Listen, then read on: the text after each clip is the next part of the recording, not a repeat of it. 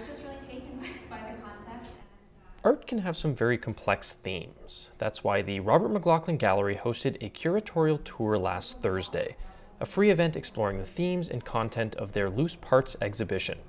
I spoke with Justin Mezzapelli, whose art is made entirely from bread tags, to see why a space like this is important. To have your work here is literally the best possible place. I mean, you can get creative and do your, take your work into your own hands and try to show out in life. And whatever, people have done all kinds of things, but a space like this, I think, it can never go out of business, so to speak. A space to host these exhibitions isn't just important to the artists themselves, it's also important to visitors and curators such as Hannah Keating.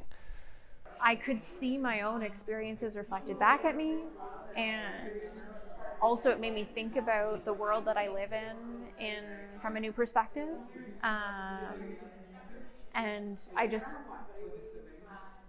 am dazzled by that experience. The Loose Parts exhibition is in place until February 19th, with a list of future exhibitions on the Robert McLaughlin Gallery website. One last question for Justin.